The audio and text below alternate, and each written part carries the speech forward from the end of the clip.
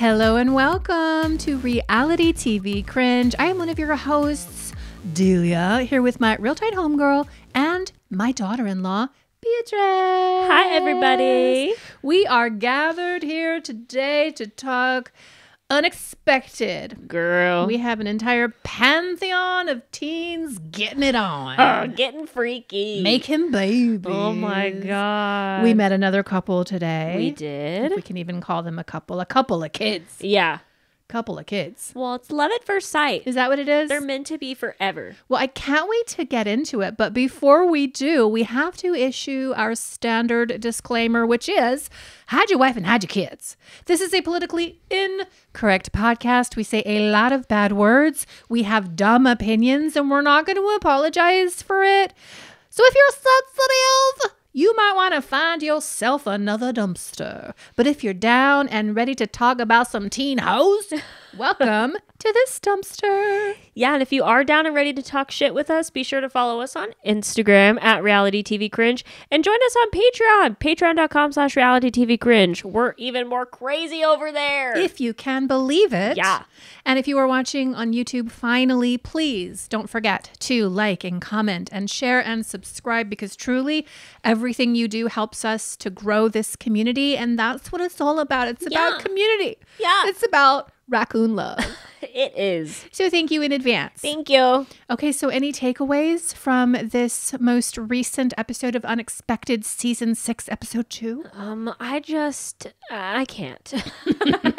I can't with these little kids. Yeah. This new couple, I do want to apologize for pronouncing Daquan's name wrong last week. I think she calls him Day Day. Yeah. And that is Day what Day. I'm going to call Yeah, him. Is just Day Day Day. Day. Yeah. He seems nice. He seems very She shy. seems crazy. Quiet and shy. Yes. And just being steamrolled by, is her name Ania? Anaya.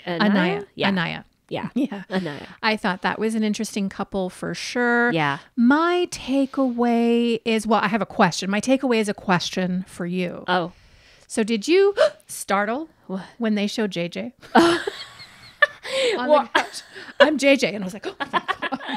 That's a big cranium. Did you see his big old head? Honey? Big old cranium. It's a big cantaloupe of a head, JJ. Yes. Woo. But not a lot of brain cells in there. It doesn't seem A lot like. of head, not a lot of brain. Not a lot of brain. Well, I had already seen pictures of him on her Instagram because I was Facebook or Instagram stalking her.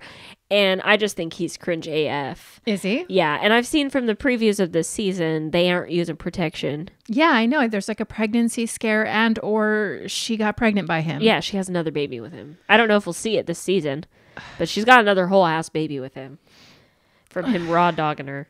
I'm just like, I can't. These kids are so cringe. He's 19. I remember like the young men that I had crushes on when I was like 19, 18, 17. They were handsome. Yeah. They were handsome young men who had some things going for them. But like, I just saw this big old head, this big old lopsided head listing to one side. I was like, what's happening? Why, Jenna? Why? I don't know. She's got weird taste in men, that's She does. sure. She's kind of an oddball herself. Kind of. Yeah. She's sweet, though, I guess. No, she's not sweet. Oh, she was such a terror in previous seasons. She was like the worst. Well, I didn't like her attitude with her dad in this episode either. In previous seasons, she's just terrible to her father, who all he's doing is trying to placate her. Right. And like give her everything in the world. She's so spoiled, and she still is. Oh, great. And you can see that. Big yikes. Anyway, I just wondered if you got scared like I did. Anybody else have a jump scare when JJ was on that couch? Just me? Okay. Yeah. Let us know in the comments below. Yeah. All right. Well, let's get into the episode, my darling. All right. It's entitled Edge of 17, which is a great Stevie Nicks song. I do love Stevie Nicks so much. Queen. Your generation likes Stevie Nicks? Witchy Woman? Okay. Yeah. That's a good song. She's the best. Anyway, we start with Emily and Nick. They're at the racetrack. Okay. Somebody said on Reddit. Or Nate. Sorry. Not Nick. Nate, the redheaded young man. I said Nate. Somebody said on Reddit, and now I can't unsee it. But like Emily... What? Looks like be better in the world, Delia. You can do it. No, I can't. I'm going to say it. I saw on Reddit. Somebody had said that Emily looks as if she has or had, I don't know if it's something you have, but fetal alcohol syndrome. No.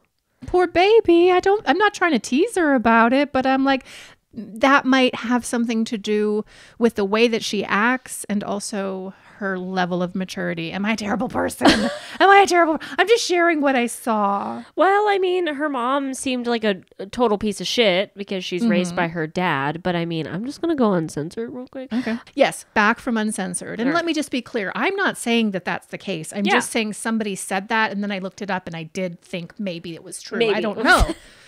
And it might have something to do with her. Yeah. Anyway, back to Emily and Nate. Yeah, she's kind of there. Let's just say that her and Nate are a match made in heaven because he's not that great either. I mean, I know he's 16, but it's like he barely talks. He barely emotes. He can't talk. She steamrolls him all the time. She's bulldozing over him. She's snatching things out of his hand. She's mothering this young man. Oh, he hates his life too. And he should. Yeah. Your life is never going to be the same. Your dad is a fucking druggy deadbeat. Your Loser. mom is not going to be somebody who likes Emily. I'm telling you right now. She's going to go no. toe to toe with Emily. And then there's Emily. Yeah. Well, but I thought it was interesting because Taryn, his mom, had him at 19 and his dad was 17. So it's like history repeating itself where Nate's the younger one. He impregnates this older chick who's totally going to treat him like crap. I just hope he doesn't follow in the same footsteps as his dad.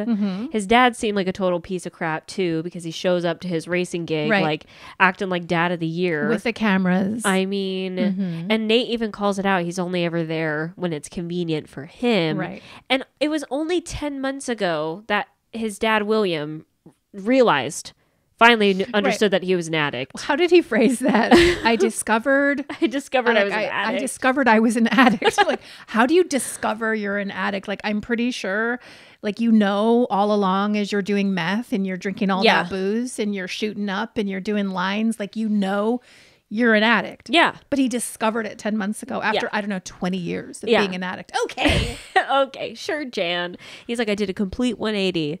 And then he's talking about how him and Nate are best friends. But then Nate's talking about how he just doesn't have a good relationship with his dad. So I'm like, where's the disconnect? That was pretty sad. And that's just those ancestral patterns that get passed down from generation to generation. And if you're not careful as a parent, it's going to show up in your own children. And so that's why we're seeing it with Nate showing up because of his dad and mom. And if Nate and Emily are not careful, it's going to happen to their kid as well. I know, and I'm worried about that. I mean, Emily, for what it's worth, seems like she does care about the kid and stuff, but I'm just like, girl, you're so dumb. I know, there's something about her I don't like. I don't know. She's kind of crazy a little bit, but like she has no self-awareness. No, and then you want to move in with this kid and his mom when you have the baby. I'm like, that's not going to work at all. No, you're going to have two women who want to be the head of the household in one household, and then you're going to have this submissive, cowed young man who's not going to know how to speak up. Yep. And then you're going to have your father on the sidelines who has been taking care of you your entire life, supporting you, doing the very best that he can with a girl child. Yep. And you're just going to ditch him and go live with these weirdos. Yeah, I'm not looking forward to having to see her break that to her dad. And her dad's just going to be devastated because he's going to be like, what the fuck? Like, I did my best. What do you mean Taryn knows better than me? When Taryn, it seems like, has a couple baby daddies. She's a single mom. Yes, I'm like, I think what are she's you got doing? 3 kids. She's got Nate, she's got a girl, and then she's got a 2-year-old. And I'm like, is it all from the same meth head daddy? Or we got different daddies over here? I bet they're different daddies, which is fine, whatever. But she's a single mom, so none of them are in her life. Right. So I'm like, okay, I don't know. I'm side-eyeing Taryn a little bit. Of course, it's going to be a clusterfuck, which is why we're watching it and why we love it. But I'm just going on record. I do not like Emily. Yeah. She's not aware of her own behavior. She's very much got bully energy and plowing right over Nate and ultimately Taryn energy. And she's going to be one of those mothers that doesn't let Nate do anything, and or if he does, she's going to be criticizing everything he does. So he's not going to know how to be a dad.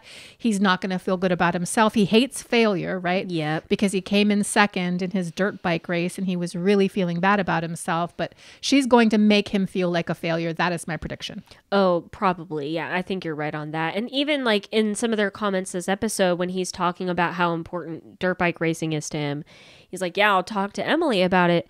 And she just doesn't understand. And then she is like, no, I do understand. And he like rolls his eyes because she's saying this on camera. So I'm like, this probably is proving your point of how she's so unaware of herself. You want to act like you're this cool chick, but you're criticizing him constantly. And then because he's mad that he came in second, she's like, he scares me. Right. Because I don't know how he's going to be when we have a baby. Okay. Like if it's one thing Nate doesn't do is scare me. I know. He seems like a very gentle spirited person. Yep. He's just bummed that he came in second and he's got standards for his sport. Yeah. You wouldn't know anything about that because all you do is bitch. I know, for real. With your wide spaced eyes. I'm looking at your eyes, girl. So mean. I'm not being mean. You are. I'm sorry. I'm sorry. I feel It's bad. okay. I'm sorry. I don't care. We said politically incorrect, so. And we meant it. We meant it. Next, we have Jenna and Luca. And Jenna just got all of her shit from Pennsylvania. She's driving down with her daddy, and she picked up Luca from staying the night at Aiden's. And she's officially moving down to Myrtle Beach. And this is where we kind of get a little bit more insight into, well, I do, because I haven't watched prior seasons. And I don't want y'all coming for me about that, okay? Here we go. Anyway, we get into more of their relationship between, like, her and her dad. Her dad says that their relationship has improved over the years, but her relationship with her mom hasn't. So she's having these issues with her parents, but she's like, I don't care. I'm going to Myrtle Beach with my boyfriend, JJ. Right. And she also seems to be self-sufficient. So she has a job as an influencer. And I guess she promotes baby products and whatnot on her IG. And she's making a lot of money. And so JJ has latched right on to the gravy train. But on this ride down with her father, who's taking her, hauling all of her stuff, she still strikes me as so ungrateful for all the sacrifices that he's made. And when she shows him the little baby promise ring that JJ gave her, the dad is like, well, promise for what? Like, is he promising marriage? And she's immediately annoyed. And then he's like, well, I mean, let me ask a question. And she's like, no, you don't get to ask a question. And then he's like, well, I'm going to have to talk to JJ. No, you can't talk to JJ. She is so bullheaded. I think that's what Matt calls her, because she's just so defiant. Like, he's like, well, JJ should have asked me for permission before giving you a promise ring. And she's like, oh, shut up, Dad. That's so fucking stupid. I'm 20. I'm an adult. I don't need you I'm in my almost 20, relationship. which means she just probably turned 19 at the time of filming. So she's still a teenager. And while I agree with her that that's kind of an archaic tradition in which women are treated like property and you have to go to the father in order to get permission to have the daughter, and that's lame. I mean, he's just looking out for his child and he wants to have a grown-up conversation with her new fucking boyfriend that's in 2 minutes going to get her pregnant. Oh, for sure. So he wants to know the situation that his daughter is going into, and she just fights him every step of the way. She's just so bad. I know. The only point where I was like agreeing with her a little was when the dad was like talking to her about child support with Aiden, because she's like, yeah, I don't need his money. I don't need his financial support. The dad's like, well, it'd be nice if he could get some money, which, I mean, that's a fair point. Like, it would be nice if Aiden could get off his lazy ass and pay her some child support and not be such a piece of shit. But Jenna's like, no, this is what's best for us, and this is how I can get total control over Luca, and I can move to Myrtle Beach away from this toxic asshole. So, like, shut up, Dad. Yeah, but it's not about you. It's about your son. Exactly. It's money for Luca. It's not money for you to subsidize your lifestyle with Luca. It's directly for your child. Yeah. And he has a right, a legal right. Luca has a legal right to this support from Aiden. Yep. And so just because you can raise money, just because you have a job as an influencer, doesn't mean that Aiden should not be legally providing for his son. Right. You could put all that shit in a fund for his college. You never know how long you're going to be able to influence on IG, but I'm going to predict it's going to be maybe a couple, 2-3 years. And then what are you going to do? You don't have a proper education. You're with fucking JJ. This big old head. What's JJ doing for a living? Come on now. I know. Think about it. And we already know that Aiden is going to start screwing with her about custody and visitation and where Luca is. So even though she doesn't think she needs the money, he's going to start messing with her anyway. Oh, 100%. Because I'm like, Jenna, is this all in writing? Like, did you make him sign something saying he doesn't 19. have to do that? Probably not. And so it's just going to be a mess. But maybe JJ makes money. Let's talk about him a little bit. They've known each other since 5th grade. He's 19. Is he selling drugs? How's he making money? How is a 19-year-old making enough money to support his wife or his girlfriend and 2 children? Because fucking bum-ass Aiden isn't sending any money. Is JJ, 19-year-old JJ, I don't know, making enough money for that? Okay. I have no idea. I would like to know more besides him raw dogging her. I'd like to know what his job is. I don't know. He doesn't have a job because she makes the money. So he's just hanging out. Do you know that for benefiting sure? from the money. No. Oh, okay. But I'm just making a prediction. I don't think he does anything. Maybe he's a landscaper. I don't know. God. I doubt he does anything. That would be embarrassing. I'd love to know. Yeah, me too. If you know, let us know. Let us know in the comments below. Thank y'all. But yeah, that's pretty much it. She's driving down to Myrtle Beach and she's mad at her dad. And she will not listen to reason about child support or him having a conversation with JJ. She does not think that her father has any right to ask any of these questions, which is ludicrous. Dumb, and I've had a teenager before, and that teenager happens to be your wife. And I'm certainly not going to disparage my teenager, but I mean, teenage girls are the worst. Oh, 100%. They're fucking monsters. No, I know. Especially if they're intelligent Yes. and they have like a sense of themselves. Yep. Like it is so hard to manage a teenage girl. Oh, for sure. I know I treated my mom like shit when I was a teenager. Wait till you have a girl. I'll just I'm be not laughing. looking forward to. I'll be drinking and laughing. I'm not looking forward to it. I'm really not. And then next we have a new couple, Anaya and Daquan. Yeah, Day. They're both 17. They're from Norfolk, Virginia. I don't know if that's how you pronounce it. I don't care. But Virginia? Norfolk. Okay. Norfolk. Yeah, Norfolk. Anyway, they're from Virginia, and Anaya's a Sagittarius. Daquan is an Aquarius. I knew you would notice that. Love at first sight. She started birth control on March 22nd and they conceived their baby on March 30th because they're dumb and they didn't realize that birth control takes time to work. She said that Daquan was putting in that effort to test it. And that dick. Putting that dick in. Yeah. Can't you wear a condom? Nope. Put a condom on until the birth control kicks in, kids. I mean, what are we doing here? I don't know. But they're having a baby boy, and she's naming it after her. She loves herself quite a lot, don't you think? Yeah. She's all about herself. Isn't that what her mom said? Yes. Yeah. 100% all about herself. She's into herself. So instead of Anaya, she's naming the baby Anais.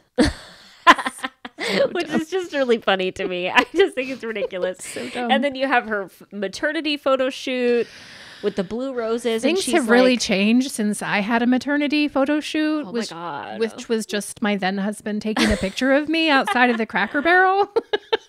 Just like, in a dress. Oh my God. Not naked or no, nothing. in overalls. Just fat as fuck. That was my maternity shoot. But now we got kids out here rolling around on the ground in like blue feathered lingerie or whatever. Like what looking better than Eve, the mother of humans. Yeah. God. I'm like, girl, I can't. She's so extra. She is. And Daquan's just going along with it. What can he do? I mean, you tested and you failed the birth control, so here we are. What you sow. This is what it is. Yeah.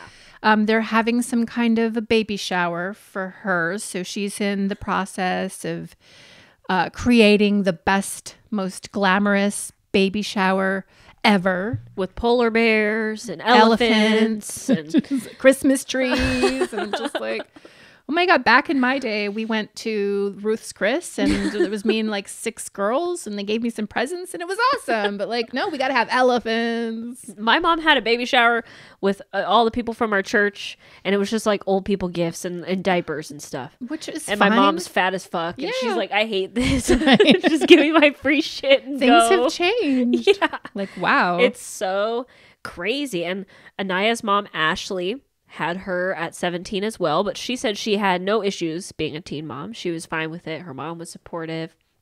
But now she's worried about Anaya because she's self-centered AF and spoiled AF. And she's like, you can't prioritize doing your nails and your hair over, buying baby food and taking care of your baby. Yeah, but how much money do you want to bet that when it comes time for her to ask for money for her nails and for her car and for her gas, she's going to go to mommy and mommy's going to give it to her. And these parents are going to continue to spoil their kids and be so shocked that they're spoiled. Like Tuna Can Tyler from My Strange Addiction, which we did 100%. cover on Patreon. On Patreon, with yeah. the mother who started giving him cans of tuna under the Christmas tree when he was like 7 years old. And now he's like a 35-year-old man who just puts tuna cans in his apartment and he fucking dabs himself with tuna fucking juice. And she's shocked. She's like, why does my son do this? Yeah. Well, let's go back to his 7th year at Christmas. These parents, they drive me crazy. I know. It's not a shock you have a spoiled kid. I know. Lady. Ashley's acting like she just created this kid out of nowhere. She's like, I don't know where she gets it from. And I'm like, girl, you're influencing it. What are you doing? I don't know. I feel like Anaya's going to be nothing but drama.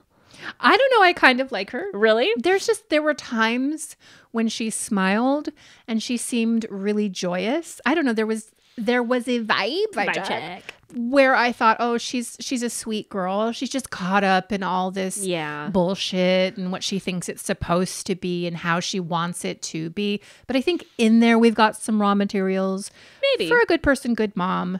But they ain't gonna last. No. Day-Day's gonna run. Day-Day's gonna cheat. I can tell you right now, Day-Day's gonna cheat. He's not ready for this world and this life. He's gonna run. Oh, totally. I mean, the way he looks in the interviews, he is so dejected. He's just in there just staring just at the camera like He's dead dead eyes. inside. Yeah, he's All dead these teen inside. boys, He's they're gone all dead limp. inside. Yeah, he's gone limp. It's so sad. But yeah, I mean, to Anaya's credit, I mean, she graduated early, top of her class. So she's obviously a very smart girl. Hopefully she's working or something. Maybe hopefully Day-Day's working and helping paying for the baby. But I don't know. In the preview, it seems like she's going to have kind of a hard birth because she has to get induced. So I don't know. Hopefully their baby's okay. And we'll see where they go from there. Yes. And then last but not least, speaking of spoiled little brats. Oh my God. We have Kaylee and Graham. Right. And the mother's name is Mandy. And then that old ass father who's supposed to be 59 years old. He looks like he's 79 years old. do. He's a fucking groomer. Yep.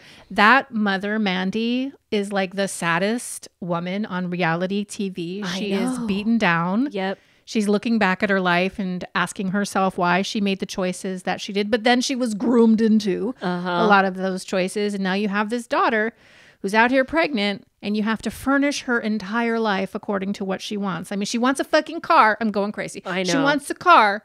But as soon as she has to drive the car, she's like, I can't drive the car. Let me pull over. This is the worst day of my life. Oh, God. Grow the fuck up. I know. Well, she's only 15, but it's like still. That's true. She's so spoiled though. Like she's like telling her parents like, yeah, thank you for my car. Like I was expecting it for my sweet 16 because, all my other siblings got cars. So I'm glad that I finally got one. Meanwhile, Mandy's like, yeah, it was kind of hard for me and Jeff to get her this car, but we did it. And I feel like we don't get any credit for everything that we do. And Kaylee just sits there and laughs at it. Like she doesn't even give her mom credit. She's like, hopefully one day in the future, when they look back, they'll know all of the sacrifices I made to love you. But she won't because you'll continue to spoil her and she'll continue to get her way. Oh, yeah. Because when she passes her permit test and she drives home and she gets all freaked out on the back roads by making a turn, she's like, I can't do this. You guys are going to have to drive me around everywhere in the car that you bought me and also get me gas money Yeah. for the car that you bought me. Mhm. I'm like, what the fuck, girl? But they're going to do it. They are. And so this is what you have created. Yep. And now we've got somebody who's bringing another life into the world who does not have any responsibility outside of the little job for $8 an hour that she's got at the diner. She doesn't know how to do life, and you're not helping her to do life. Nope. And the buck stops with you, Mandy. I mean, hello. It's Yeah. always the parents' fault. it's- What are we doing? And it's really Mandy because she's the most present there. I don't know who this chucklehead father is, just sitting on the couch looking 90 years old. I mean, he's probably going to bed at 4 p.m. Right. eating his tapioca pudding. Oh my God, and his Ensure. Good night, ladies.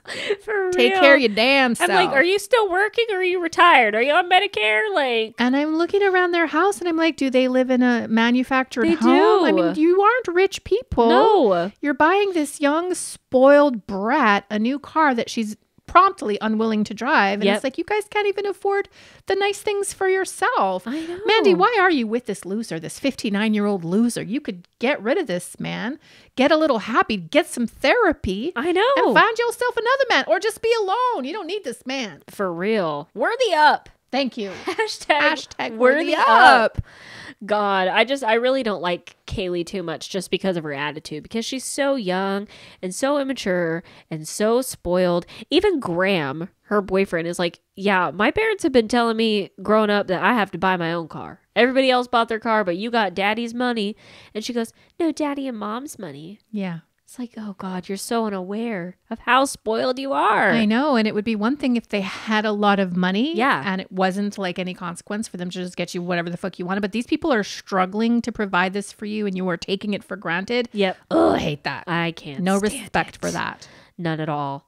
And then we have the preview for, I guess, the rest of the season or maybe the next episode. We already talked about Anaya getting induced, and it's very scary. And then we get to meet Lily and Lawrence, and Lily was on prior seasons. So what research have you done into that so that we understand who Lily and Lawrence are? Yeah, so Lily was on season 1. She had a kid with some guy named James or something. And then some shit happened with baby daddy James. I don't know all the lore, and I don't care. And then she came back on season 4 with boyfriend Lawrence and has been with him ever since. And now they have 2 other kids. So she's got 3 kids and they're only 22 or 21 or something. Oh my gosh. And so we're just going to be seeing their parenting journey, I guess. Because she's like, oh my God, it's so hard to have more than one kid. I was absolutely being facetious. I did not think you did any research. I was basing my comment on the review that somebody left for you On that Apple. got you super upset. Not upset, but you're just like, fuck you. Fuck you. Well, they came for me. You in particular. Because Fuck I'm aggressive. You in particular. Yeah. Because you're aggressive? Because I have aggressive takes and I don't do my research on some reality TV. Listen, we asked you, the raccoons asked you to pick up Vanderpump Rules Yeah. in the 11th season, and you were a trooper to go through season 10 Yeah. and then just pick right up. Now we're doing the same thing with Unexpected. We're trying to please everybody, but you're going to get mad at Beatrice because she doesn't know what happened 7 years ago. She's doing the best that she can. Yeah. Don't make me come for you. They literally told me, do your job. I have a full-time job and then I do this. Oh my God. Do I'm your like, job. what the heck? Well, listen, we get a lot of negative reviews. We get a lot of positive reviews. I'm And by the sighing. way, your positive reviews offset the negative mean a reviews. lot. And they help us in our heart and in our Yeah. spirit to feel motivated to continue to sit Thank down in you. these dumb, uncomfortable chairs and talk about trashy teen people. Yeah. So whoever you were, I need you to reconsider because Yeah. Beatrice does a great job. And this is reality TV. Why are we taking this shit seriously? This is reality TV cringe podcast. Yeah. We don't give a No. We're in a dumpster. Back to We're the wearing preview. wigs. Anyway. Back to the wigs. Yeah, it's for real hair, actually. Sorry, I'm just wearing a wig. Anyway, so we meet Lily and Lawrence. We have Emily telling her dad that she's moving in with Nate as soon as she gives birth. She's also only 10 days away from giving birth, by Yeah. the way. I forgot to mention that when we were in a segment. And then we also have Matt, Jenna's dad, talking to JJ about how he needs to step it up and be a man and accept the fact that she's got another kid. Right. Which I'm sure he's going to, and it's going to be a silly, forced conversation. But that's it. Okay, well, I look forward to it nonetheless. I love when we get into the parents. Me too. And the dynamics, because there's usually like a divorce or we got some fucked up grooming situation with Mandy and the old man. God. Like you really get a sense of who these kids are and what they're probably going to do with their own children. Yeah. So I'm into it. I am too. So, okay, well, is there anything else that we need to say to these beautiful raccoons before we get out of here, Beatrice? Well, if you love our podcast, please go to your favorite podcast platform and leave us a good 5-star review. Please say something nice. Oh my God. I don't care. No. Leave us a glowing 5-star review. It really helps us grow the pod, so thank you so much. It does. We're going to be back later this week to do a Sister Wives rewind. We're getting into my Sister Wives closet. So if you're interested in that, which you should be, make sure to come back for that. And until then, please do not forget that we have nothing but love for you, and peace out. Bye. Bye, guys.